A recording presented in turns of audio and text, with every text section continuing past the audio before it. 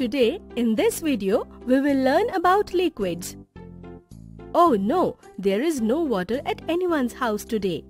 All the children have come out of their houses with utensils to fill water. They saw that Bablu had not come out. So all the friends went to Bablu's house and were surprised to see that there was water available in his house. Gaffy, give, I will fill your bucket. Oh, your bucket is just like mine. Oh yes, that is why the water level is the same. Zoe, give, I will fill your bucket as well. Bablu, you have given me less water. See, Gaffy's bucket has more water. Kids, what do you think? Is there less water in Zoe's bucket? You are right. Zoe's bucket is bigger than Gaffy's.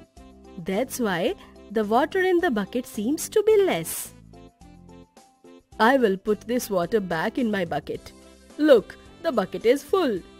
Yes. Now I will put all this water in your bucket again. Why does the water seems less when you put it in my bucket? Because your bucket is bigger and also wider than mine.